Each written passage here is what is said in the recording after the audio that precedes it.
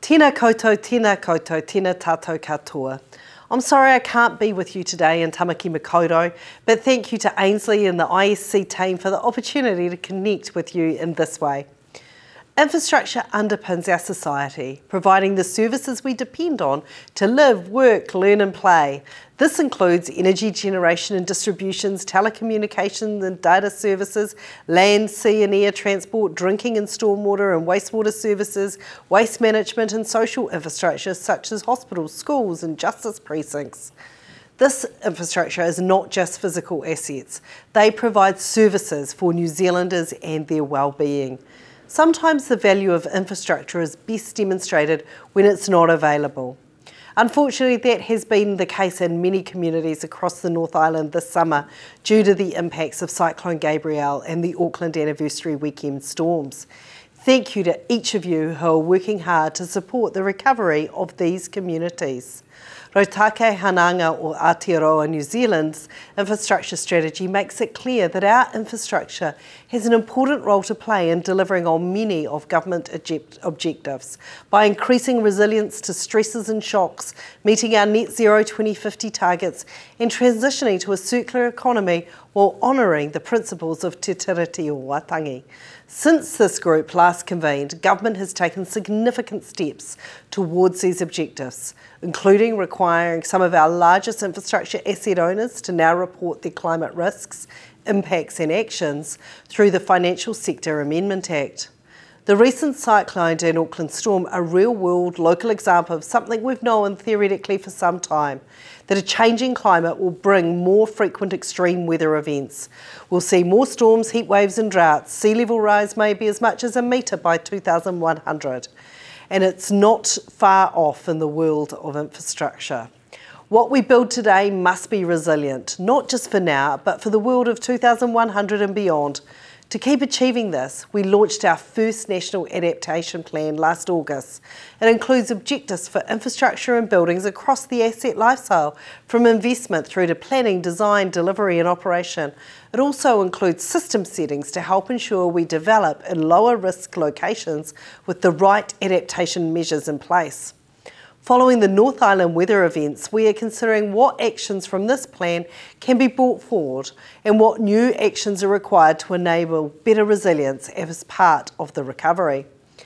In the last year, we've also progressed the review of Aotearoa New Zealand's emergency management system, which includes consideration of the duties and obligations that lifelong utilities have in supporting the continuity of infrastructure services before, during and after emergencies. And as part of that response to the infrastructure strategy, we're looking at whether we have the right regulatory settings to drive optimum resilience in our critical infrastructure. Mitigating emissions is just as important as beginning to adapt. So our first emissions reduction plan, released last May, includes actions to promote low emissions infrastructure and buildings, well-functioning urban environments, as well as an equitable transition to low emissions energy sources and transport options. Our national waste strategy, Te Rotaki Para, includes investment priorities for waste and resource recovery infrastructure, and we are developing a circular economy and bioeconomy strategy as we implement the emissions reduction plan. The infrastructure strategy highlights the infrastructure challenges we face as a result of past underinvestment, asset renewals and new infrastructure needs for the next 30 years. However, these challenges also bring opportunities. Much of our electricity today is renewable due to the foresight and investments of past generations. So what we build today will be a legacy for future generations. There are clear opportunities for a renewable energy infrastructure to reduce our dependence on fossil fuels. Energy, industry and transport collectively represent 44% of Aotearoa New Zealand's gross emissions, and that requires urgent reduction. We have an active program of work to decarbonise these sectors, such as the Government Investment to Decarbonise Industry Fund, or GIDI, and our Clean Car initiatives to unhook New Zealanders from vehicles that run on fossil fuels. While government has begun to set the course, there is much to be done by all infrastructure asset owners, including central government, local government and the private sector. The Infrastructure Sustainability Council plays an important role in helping deliver sustainable infrastructure.